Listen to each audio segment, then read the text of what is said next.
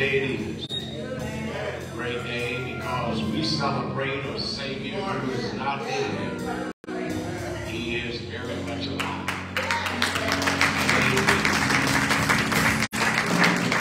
Praise the Lord, everybody.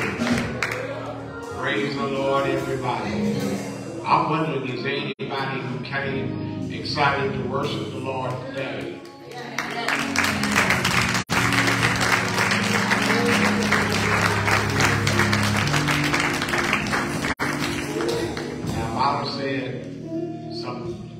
Like Luther, y'all have been hollering and screaming. Backstreet Boys, y'all have been hollering and screaming. We come to celebrate Jesus today. Amen. I thought he got some children in the end that were glad about him. Glad about the fact that he is alive and well. If you're able to stand to your feet, can you do that? Why don't you turn around and tell somebody, I come to worship him today.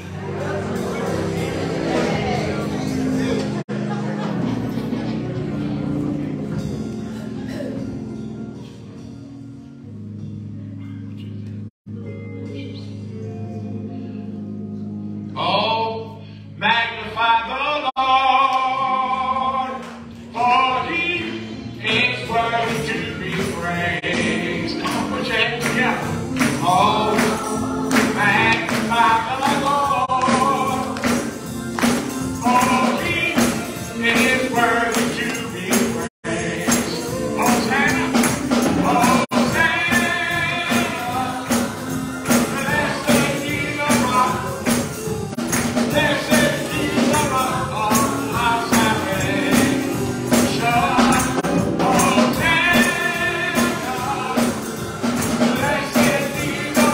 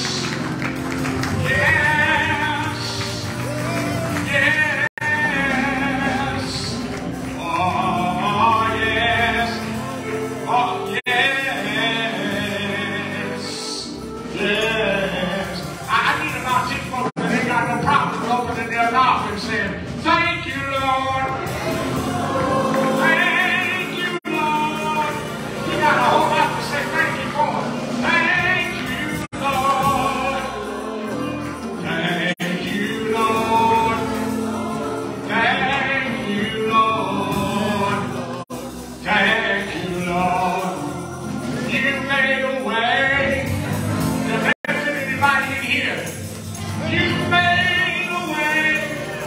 Now, am I talking to anybody out here? You made a way. You made a way. You ought to tell him thank you today. You made a way. You made a way. And you know what resurrection says this morning? You saved my soul. You saved my soul. You saved my soul. You saved my soul. You saved my soul. You saved my soul. Y'all can like it's 8 o'clock in the morning, but even if it is, he's worthy to be praised. He's worthy to be praised. Oh, come on in here. You know it could have gone the other way. You didn't have to wake up this morning. The house could have blew up or burned up while you were in it last night. Somebody could have broken in while you were sleeping. The Lord, who is strong and mighty. That's all right, I can have it by myself. Because it's resurrection morning. He ain't dead. He ain't crucified. He is alive. He is alive. Never to die. He is alive. Got all power in his hand. He is alive. On the right hand of the Father, making intercession for me. He is alive. Praying for me and you. Do you know him? Aren't you glad about it?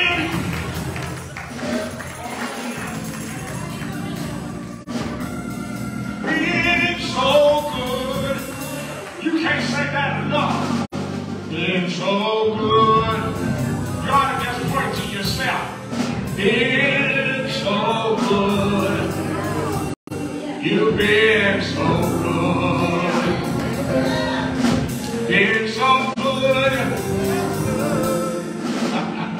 Been so good. He's been so good. He's been so good.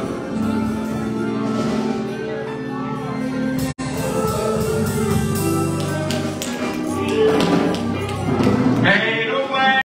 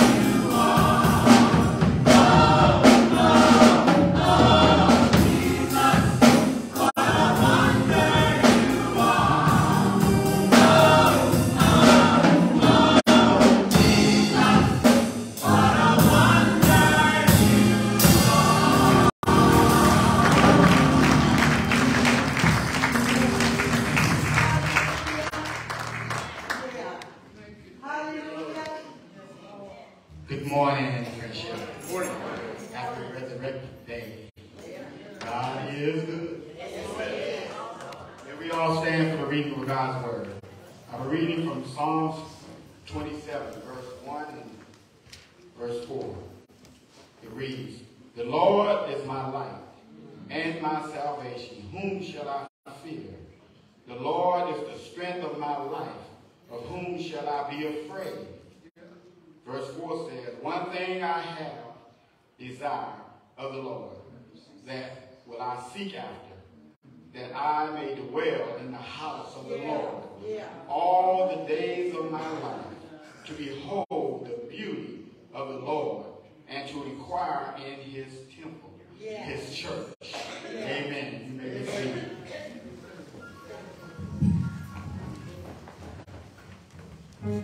Let us pray. Lord, again, we say thank you, Lord. Thank you, Lord, for another day you have kept us, Lord.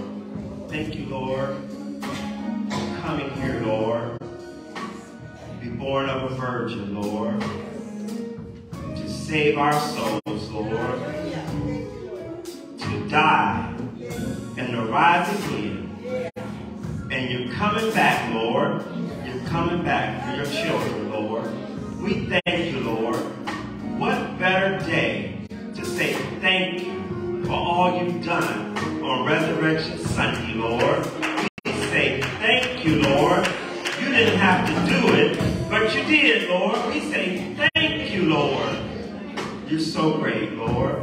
Lord, we just want to say thank you. Thank you, Lord, for waking us all up, bringing us to your house to praise your holy name, Lord. We say thank you for our pastor, Lord. Bless him and keep him, Lord. Tell him to preach the word, Lord. We pray for Sister Tracy, Lord. Lord, we pray for our seniors, Lord. We pray for the ones that's here, the ones that's absent. Lord, we pray for our sick and our shut-ins, Lord. Lord, wherever they may be, Lord, we ask you, Lord, to bless them and keep them, Lord. Heal their bodies if it be your desire, Lord. Lord, we pray for the middle-aged people of our church and of this world, Lord. We pray for the baby boomers, Lord, because that's the greatest population there is right now. Lord, we pray for them, Lord. We pray for the young people. We pray for the youth. We pray for the ones in school. We pray for the ones in college, Lord. Lord, we say thank you, Lord. Thank you, Lord. Lord, we thank you, Lord, for the sunshine. Lord, we thank you, Lord, for allowing us to see another day. Who else could lay us down last night and rise us up this morning but you, Lord? Lord, we say thank you, Lord. We pray for this waiting congregation, Lord. We pray for this choir. We pray for these musicians, Lord. We pray for churches that's open in your name all over the world, Lord. Lord, again, we say thank you for another day. Thank you, Lord, for all your many blessings, Lord. We ask you, Lord, to continue to protect us all from all hurt, harm, and danger, sicknesses, diseases, and viruses, Lord. We pray. No one better than you, Lord, can help us, Lord, at this moment. We pray for this world, Lord. We pray for the destructions that's going on all over, Lord. The illnesses, the sicknesses, the viruses, Lord. Only you, Lord. Only you. We've been in this pandemic for over 3 years, Lord, but you brought us through, Lord. We're just going to need and depend on you that you will carry us through, Lord. If there is a reason for us to get a shot every year for this pandemic, Lord, at least you have provided it for us, Lord. Lord, at least you be the willing participants to take it. Because what you've done, Lord, for the doctors to provide it, is only good for us, Lord. Again, Lord, thank you, Lord, for another day. Lord, we ask you all these blessings in Jesus' precious and holy name. Amen and amen and amen.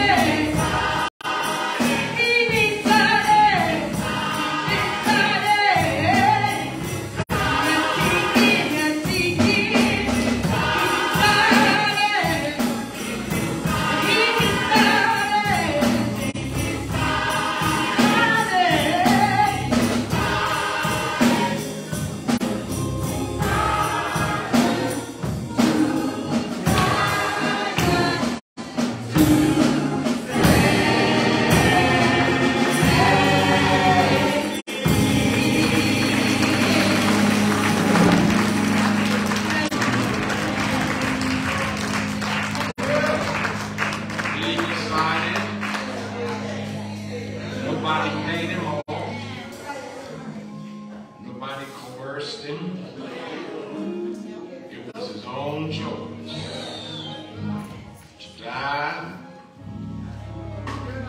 to save us.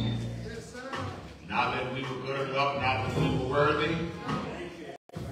He made a decision, and he never regretted it. We've made some choices, and we wish we could go back and do them all over again. But I'm glad that Jesus didn't change his mind. I'm glad Jesus, even in the Garden of Gethsemane, he was at a place where he said, Father, let this cup pass from me. But then he said, but not what I want. Not my will, but your will be done. Died in your place in life. Died so that we who were damned could be delivered. Died so that we who were children of disobedience now become children of obedience to the God of our salvation. He is worthy to be praised. Can you give him a hand clap of praise? Now, if you really glad he died for you, you ought to let your hand clap after all your love. This is what I say by real appreciation. I'm glad he died. But I'm also glad he didn't stay dead. He is alive. That's why we sing that great hymn of the church on hymn number 102. He lives. I'm going to ask that we would stand and let us sing that hymn with excitement and volume and voice today. Amen.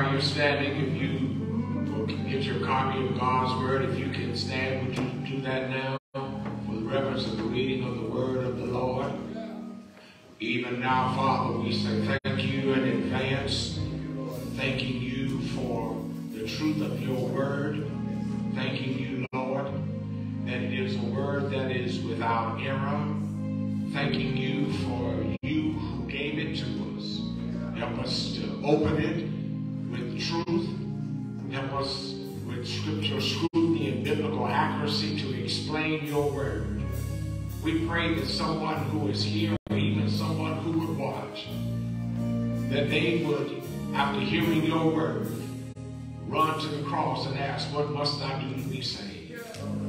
We praise you and we thank you. For we ask it in the only name that matters, and that's your name. Amen. How many of you brought your Bibles? Let me see them. Amen. All right. This is a monumental day on the Christian calendar. Unlike any other event, we thank him for Good Friday. But we can't have a Good Friday without an Easter morning. And so on this celebrated day, I ask that you would turn with me in your Bibles to Paul's letter to the church at Corinth, that controversial church. Chapter 15, verse 3 through 8, and then verses 12 through 17. This is the one chapter out of all of Paul's writing where he spends an entire chapter defending, arguing the resurrection of Jesus Christ. And when you find it, would you say amen? I'll be reading out of the English Standard Version of the Bible.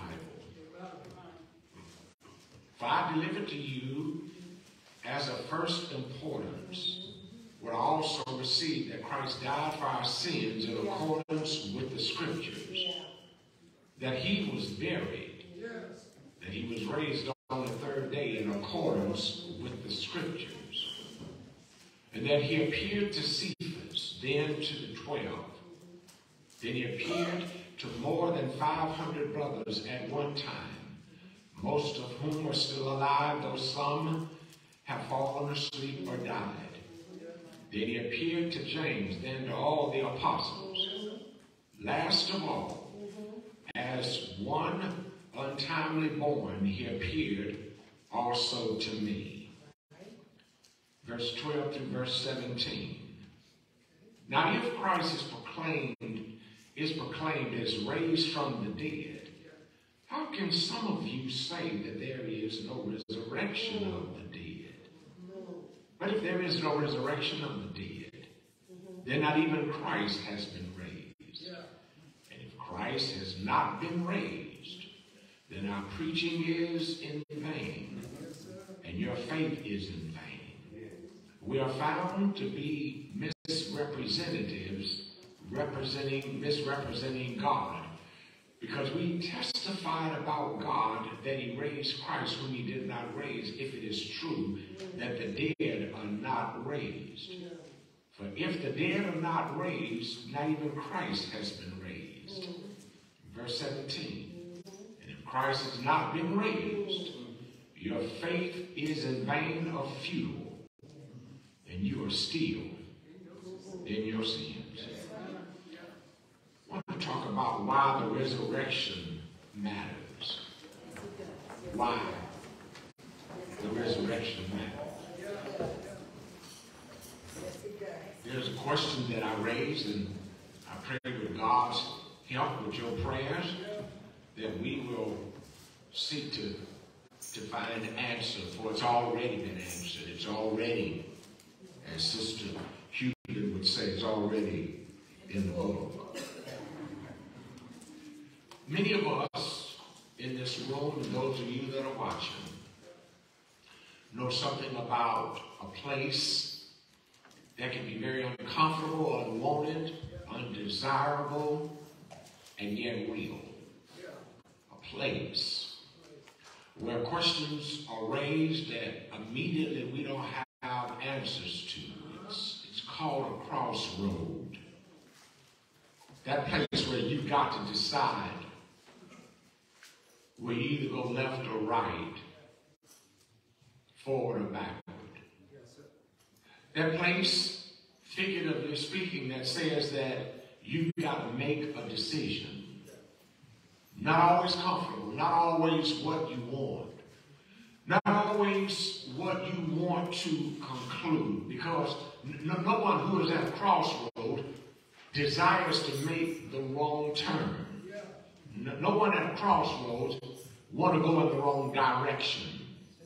And it's amazing for those of us that are people of poetry. Robert Frost, who wrote a poem, The Road Not Taken, in his last line of his poem says something very profound that I believe will help us. He writes, 2 roads diverge in a wood, and I took the one less traveled. That has made all of the difference. Let me let you hear it again. two roads diverge in a wood, and I took the one less traveled, and that has made all the difference. It's amazing how, when you look at the last line of his poetic statement, and that has made all the difference. For many of us in this room, we would say, you're talking about me. Because it sums up where many of us are today in our lives, in our decisions, and where life is going, what we see right now, what we've got to deal with, things that we've got to work our ways through, that has made all the difference. Well, let me pull from that poetic line and allow me to connect with what Paul is saying in this text. Because when it comes to the resurrection of Jesus, it has made all the difference. Oh yeah, we all have some crossroads that we face. But can I tell you that the most important crossroad that you'll ever face in your life is the decision to either believe or not believe whether the resurrection of Jesus Christ is true. And at that point, if I may insert right here, that you don't just believe it's true, but you come to know that you commit all that you are, all that you trust that it is true. I want to say early on that the resurrection is either a hoax or it is history. It's either fact or fiction. The resurrection of Jesus Christ, who is our Lord and Savior, has made it clear by an empty tomb that he has proven that he is alive. It wasn't the swoon theory, as some would say, where he went into some kind of comatose state, and because of the coldness of the tomb that he was revived. No, Jesus died. No, it wasn't the wrong tomb theory, as some would suggest, presupposing that when the women went there to anoint his body for burial, not looking for a risen Lord, that they went to the wrong tomb. No, that's not correct either. It's not even true when many who are philosophical in their thinking and yet near atheistic in their belief would say that it was the hallucination theory, that they were, I don't know what they might have been on, but there are those who say that Jesus really didn't get up bodily, but that there was some mirage, some hallucination. They thought they saw him, but it really wasn't him. Well, I want to put all of that to rest. The fact about it, I got the Bible to help me. And I believe there's at least 8 saints in the house who can stand with me to say that that wasn't a hallucination, it wasn't the wrong tomb theory, and it wasn't the swoon theory. Jesus got up. Jesus is alive and well. Yes, he is. When Paul stands before those who are second-guessing the reality of the cross, Paul makes it clear by those who are the great thinkers of his day, those Athenians, those Greek scholars, those Greek philosophers, even those on Mars Hill who would want to establish a statue to the unknown God. Paul makes it clear that Jesus is alive. If Jesus is truly risen from the dead, and he is, then it stands as the most important fact in all of history. But that's not all. Because we need to understand that there are some tremendous consequences that hang on your response and mine when it comes to the resurrection. And therefore, let me share with you as we get ready to move into the message today, that it is extremely important on this celebrated Easter Sunday, but not just today, but every day of your life, that you understand why the resurrection of Jesus matters. And it was this kind of thinking that Paul had to face when he wrote this chapter. Let me share with you at least 3 pivotal points I believe are present and pregnant in this passage that are going to push us forward in understanding why the resurrection matters. Are you walking with me? Yes, sir. Resurrection matters, first of all, because it confirms the person of Jesus Christ. Yeah. It confirms who he was. This is not mistaken identity. The fact of the matter is that when you were to walk through the Gospels, you will discover that at his baptism by John, that the claim was made by John, behold the Lamb of God who takes away the sins of the world. I believe it was Christian apologists who made it clear that Jesus, yes, C.S. Lewis is his name, said that Jesus must either be a liar, a lunatic, or Lord. Well, I can get rid of two of them. He ain't a lunatic, he ain't crazy, and he surely ain't a liar. But I know that he is a Lord. Oh, he's definitely Lord. Oh, yeah, he's definitely Lord. Y'all help me get out of here early if you're hollering. There was nobody like Jesus. Nobody was born like Jesus. Yeah, it's called the Immaculate Conception, where God had allowed a virgin to get pregnant by the agency of the Holy Spirit, who never had physical relations with a man. And thank God today that if you're going to believe he was born like he was born, how could you deny believing he died like he did, but then he lives like he lives? Nobody died like Jesus. But then he also heard me say nobody was raised or resurrected like Jesus. But not only that, nobody was born like him, nobody died like him, nobody was raised like him, but can I also add, there's nobody coming back like Jesus. 3 times in the Gospels of Matthew, Jesus announced his death and his resurrection. He first talked about it in Matthew chapter 16, verse 21, where it reads, from that time Jesus began to show his disciples that he must go to Jerusalem, suffer many things from the elders and chief priests and scribes, and be killed. Here it is. And on the third day, be raised.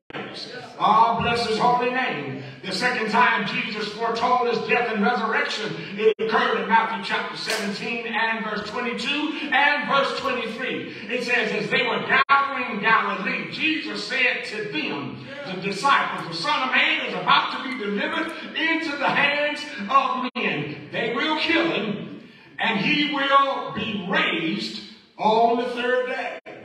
But that ain't the only other time Jesus foretold his death and resurrection. In Matthew chapter 20, verse 17 through 19, as Jesus was going up to Jerusalem, he took the disciples with him, and on the way, he said to them, see, we are going up to Jerusalem. The Son of Man will be delivered over to the chief priests and scribes. They will condemn him to death and deliver him over to the Gentiles to be mocked and flogged and crucified. But he didn't end there. And he not might, not could, not should. And he will be raised. Oh, y'all don't know the shout, stop when you hear it. On the third day, Jesus had to die. Because without his death, we would have remained hopeless and helpless. He had to die. Had he not died, would we still be eternally doomed without a way back to God? But most importantly, as Paul points out in verses 3 through 5, Paul says, in accordance with the Scripture. In other words, it is biblically fulfilled. In other words, if Jesus is still dead, are y'all walking with me? Then God and the Bible cannot be trusted. I often hear the critics who want to talk about, well, it's a man-made book. No, it is divinely inspired. God breathed. God used human people in order to write what he wants written. Y'all still ain't catching this. Praise God today that if he is still dead, Paul says, and he even raises it, he says that our preaching is in vain. That includes your singing. That includes our teaching.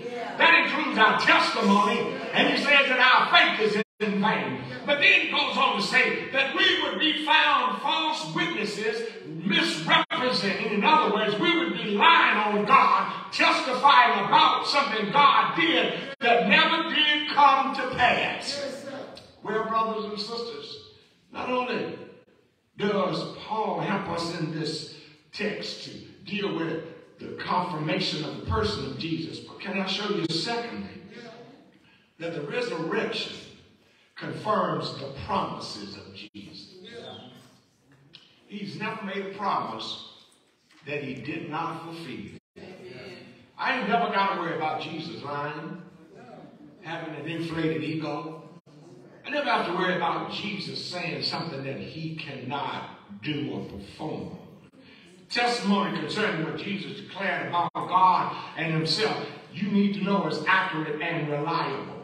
His message was divine. Its source of origin was God. In John chapter 12, verse 49, Jesus himself says, "For I did not speak on my own, but the Father who sent me commanded me to say all that I have spoken." Somebody heard him talk one day, but Turner, and they were so mind blown by what he said. He said, "Never man spoke like this man. Never before, Lord, have we preached today. Never again would a man influence the world as much as Jesus of Nazareth. Something about his eloquence, something about his wisdom, his mercy, his grace. His words were never equal in history and never will be equal again." And after hearing him teach, brothers and sisters, somebody had to say that there was never a man anywhere that ever talked like him. Hey, now, he wasn't just caught up in talking. Jesus was doing some stuff. Never anybody could do what Jesus did. Oh yes, I know he did some great things. Never could anybody walk on the water like Jesus did. Nobody could take 2 fish and 5 loaves of bread and feed more than 5,000 men and women and children and then pick up 12 baskets of leftovers. Hello in here. Nobody could heal like Jesus. Nobody could preach like Jesus. Nobody could pray like Jesus. Lord, help me preach your word today. Yes, in Matthew chapter 8, verse 8, Jesus encountered a centurion officer that came to him seeking the half of a sick soldier, and yet feeling inadequate to have Jesus come to his house. He said, "Lord, I'm not worthy for you to come under my roof, but I believe that you got power, not just in your presence, but even in what you say. All you got to do is just speak the word, and I believe my servant will be healed." Oh, come on. We ain't just talking about the man that had a centurion servant. We're talking about some folks sitting up in here right now. The Lord has been good to us. And we didn't have to always worry about him touching him. I'm glad when the Lord talks to you. Anybody ever had him talk to you? Calm you down when your fears were at their height. I'm talking to anybody in here. Whoever had the Lord to talk to you in moments of despair and disappointment and disgust. When you wanted to throw in the towel, the Lord let it be known, "Lord, I'm with you." And I want to tell somebody in here who don't know him, you need to get to know him. Oh yes, I've got to have some children in here. They ain't got no problem justifying. I've been with them a long time. And I'm not tired yet. I know he can't do only what the Lord, only who can improve. Don't get it twisted. It's not the doctor. It's not medical technology. It's not the medicine. Thank God for all 3 of them. But I want to tell you that it is nobody. I came to preach today. I'm the time, but I still came to preach.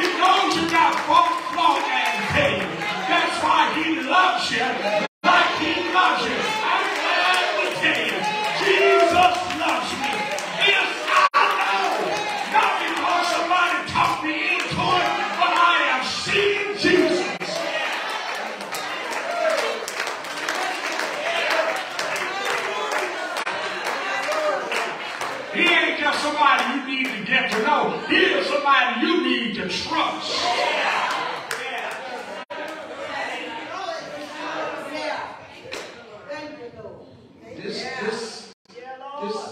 This Jesus can let Lazarus stay dead beyond the Jewish belief of when a body can go back, a spirit can go back into a body and come back alive again. He stayed away for 4 days. Then when he comes back, can I tell you? One of my sisters said, Lord, if you'd been here, my brother would not have died. The other sister in the house got attitude. You know how it is. And some of us have got mad at him, but I want to tell you, you're going to need him, so get over it. So some folks have decided because he didn't give you what you wanted and he didn't come to your rescue like you thought he should have. Understand, he does not take orders from me, you, or anybody. He is God all by himself. He's in control, and he can do what he wants, when he wants, how he wants, where he wants, and can nobody stop him. And so when that's just an old talking mother, that's her, yeah, talking about if you'd have been here, my brother would not have died. And Jesus says to her, you're going to see your brother again. And she wants to, she don't even know when to cut it off. She said, oh yeah, I'll see him in the resurrection. He has to tell her, look here, Martha, let me tell you something, girl. You really don't know who you're talking to because I am the resurrection. You're talking to who you're talking about. I am the resurrection. And somebody here knows that he's not just resurrecting dead bodies, he's resurrecting even your thoughts, resurrecting how you feel about yourself. Somebody here knows he is a great lifter.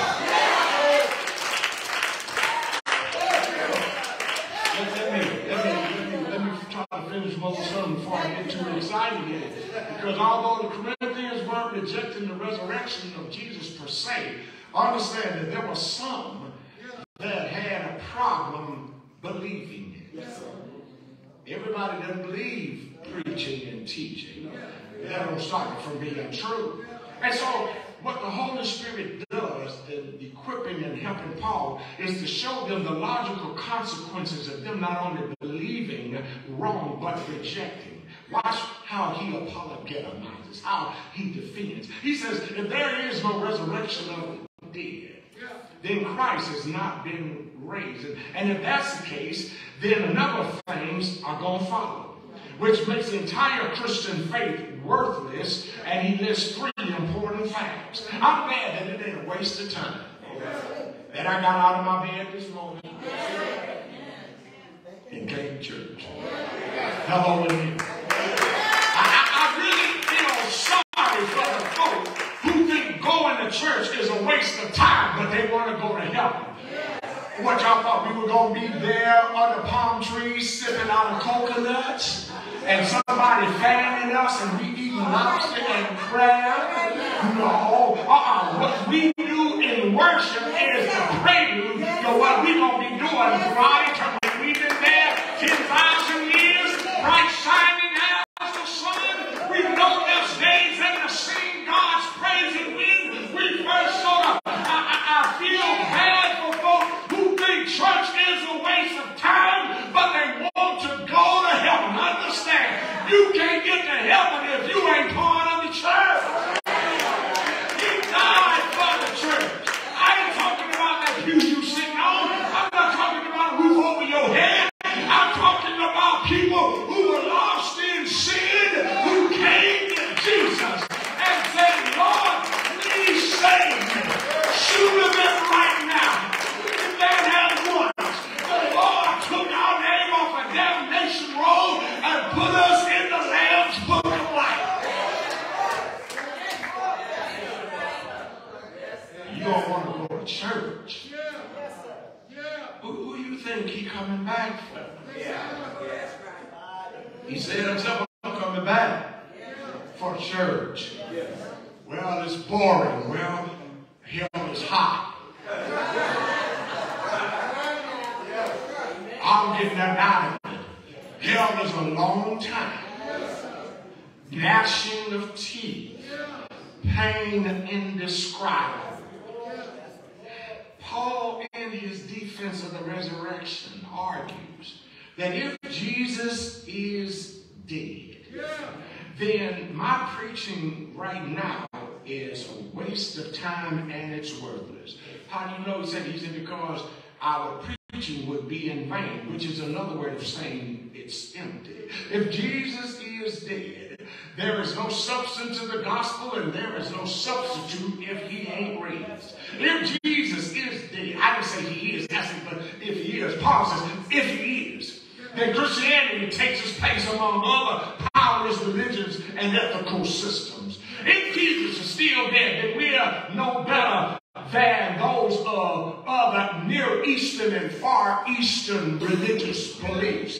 Confucius died still dead. Muhammad died still dead. But I know that there was a Jesus who died, ain't dead, he's alive forevermore. If Jesus is dead, then we are wasting our time being in here today. And not only that, but you got to ultimately throw out the entire Bible if Jesus is not raised from the dead. Because if he is dead, it would discredit those who did write the word of God. Yeah. Paul, don't stop there. Are you making it real hard on me today? Paul says, I got a second defense concerning the truth and the accuracy of the resurrection. He says that if he's dead, then believing the gospel is worthless. If he's still there, we might as well go back out to the street. Club hop. Do everything else we were doing before.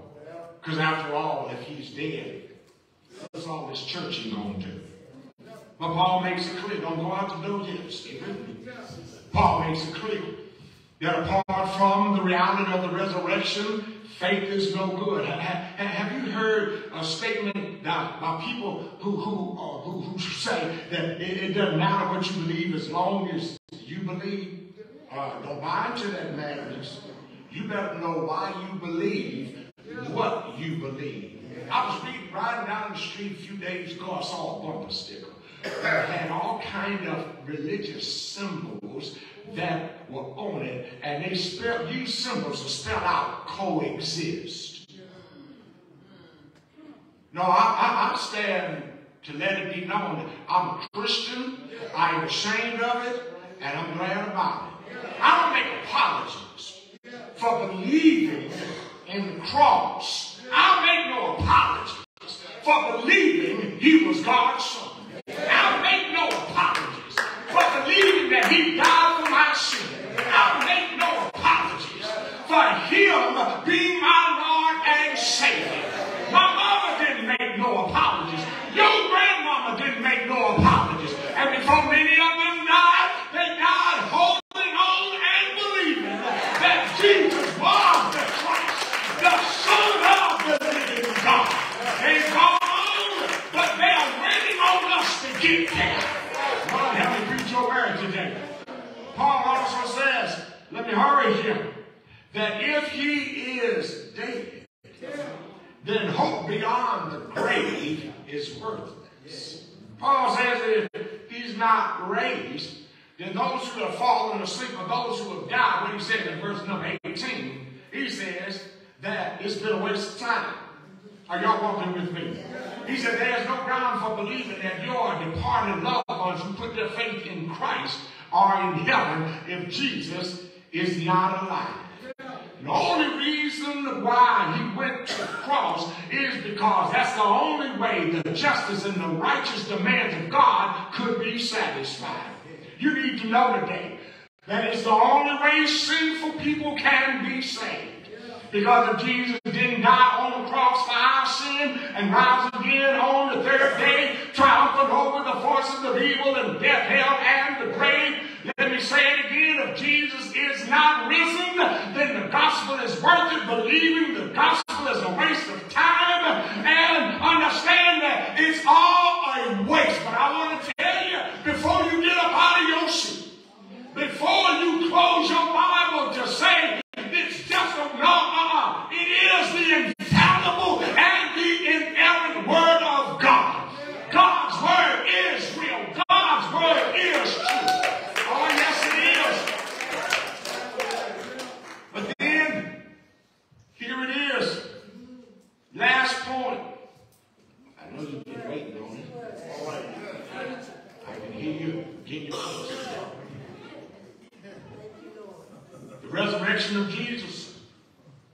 confirms. You might want to put your hand up under your seat on this. The power of Jesus. Oh, yes. I don't know about y'all, but I believe he's got all power. Not some, not a little bit, but all. Oh, yes. I sound like he got some children in the house. He's got all power in his hand. Why don't you look at somebody and tell him he's got all power in his hand. He's got power to lay his life down, and he's got power to pick it up again. I don't know about y'all, but you should have talking about somebody who is in complete control. I don't know of anybody other than Jesus who can say, I can lay my life down when I get ready. Christ is right, I know he did. Because when it talks on the cross about he died, it's literally the transliteration of the original language. It says he pillowed his head like somebody that was getting ready to go to sleep. And Brother Baker, last time I checked, folk who go to sleep and tend to wake up. And Jesus did all of it. Oh, yes. I believe that he is the one and true God. And I believe, based on the conviction of verifiable facts and historical truth, that Jesus actually, literally, physically rose from the dead. I agree with John Irving, who once said that anybody can be sentimental about the nativity, about the little angel scene, and any fool can feel like a Christian at Christmas. But Easter is the main event. Oh, yes, it is. Jesus didn't just come to be a cute baby and laying in a feeding trough. He came to die. Oh, yes, he did. I'm thankful that Easter is the main event. And if you don't believe in the resurrection, then you need to know that you ain't been born again.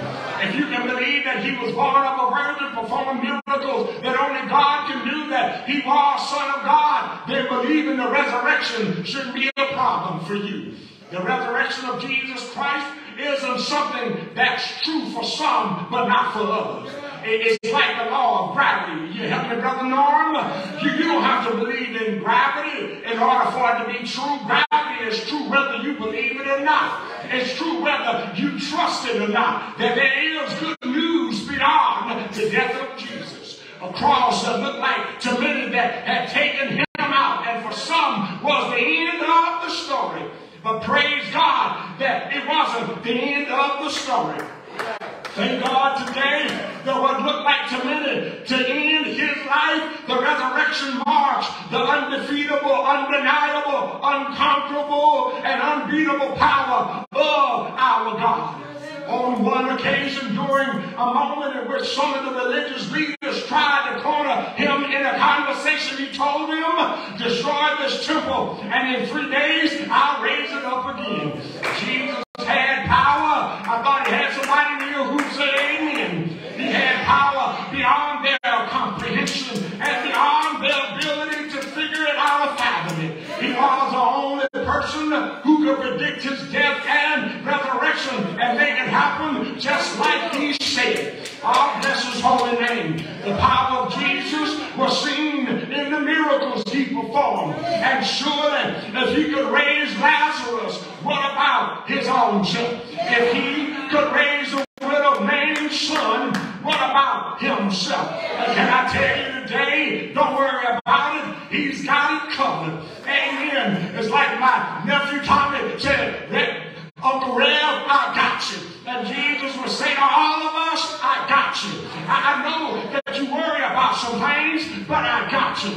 Remember who we're talking about. The Son of God became an enemy of God while making us children of God. You still ain't catching what I'm saying. The Son of God who took on the sins of you and I. And the Father turned his back on him. And that's why he cried from the cross, my God, why have you forsaken me? But bless his holy name, he was dressed like a sinner while the Son of God, in order that you and I might become the children of the Most High God.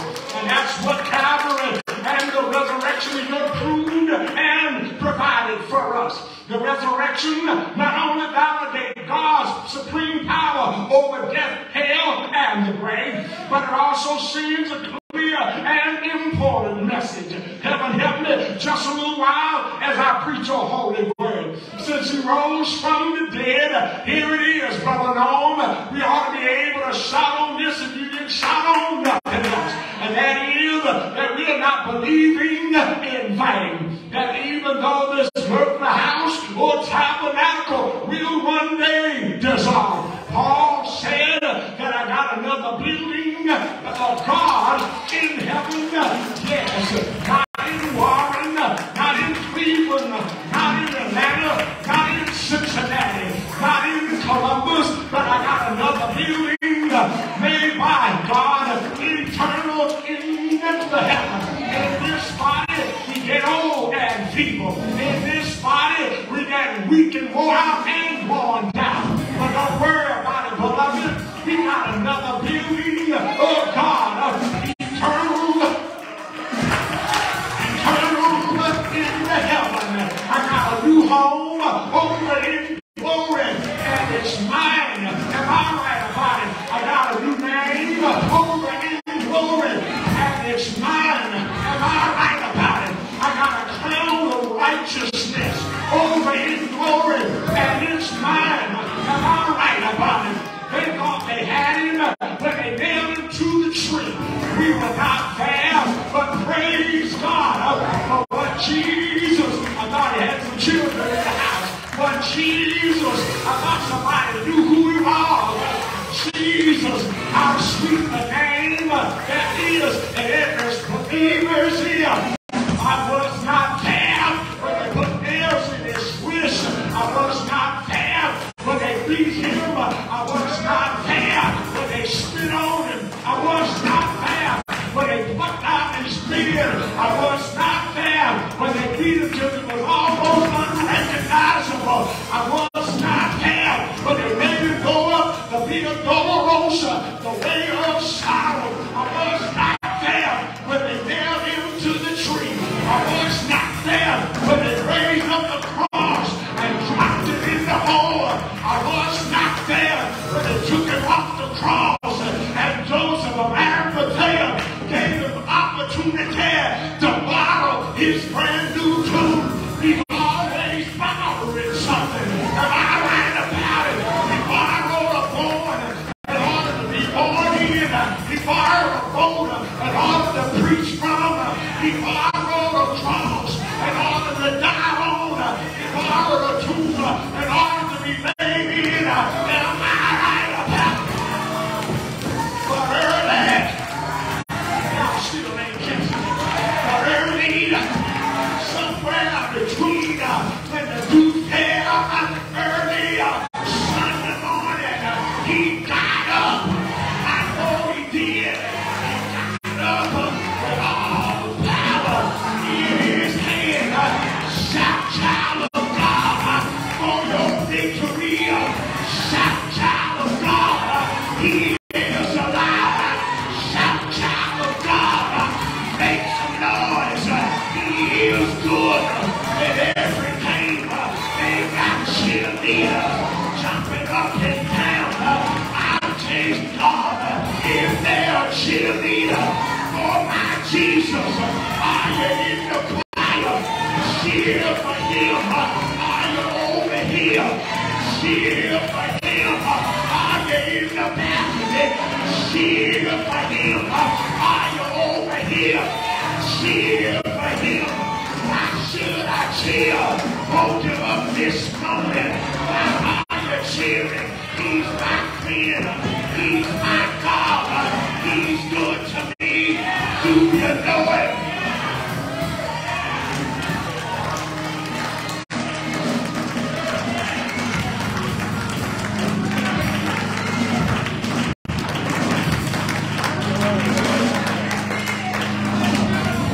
Thank you, Lord. Thank you, Lord. Thank you, Lord. It didn't look like it was going to work.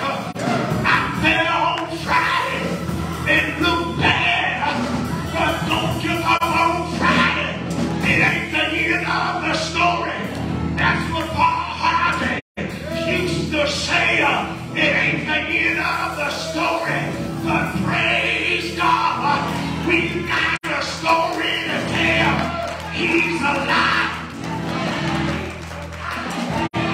He's alive. That's why we sing. He's alive. Paul said, keep on preaching. He's alive. Keep on singing. He's alive. Keep on shouting. He's alive. Keep on testifying. He's alive.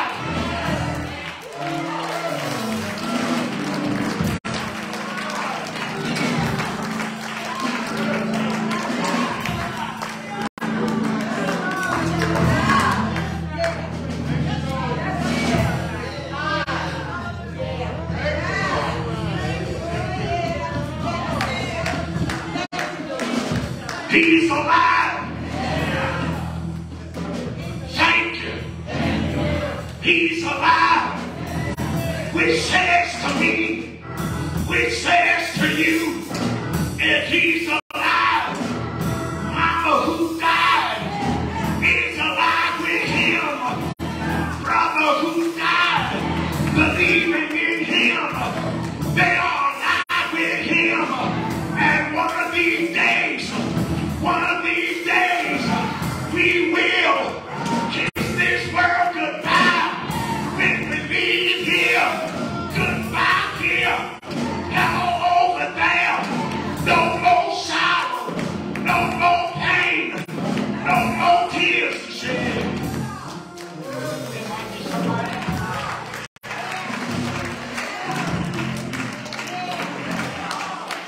Why do you go to church on Easter? Because Jesus is alive. And well, he ain't on life support. He's alive and well. So much alive, he called a cloud like we take an elevator.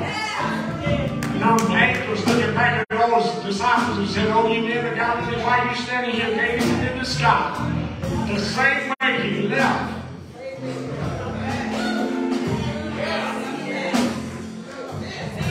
Coming back again. It might be this afternoon. I'm looking for it. Anybody else in here? If he would predict 600 years before he would be born, don't you know? He knows what he's talking about and coming back. You're not a part of the church. You're in a great place today. Unite with this church family.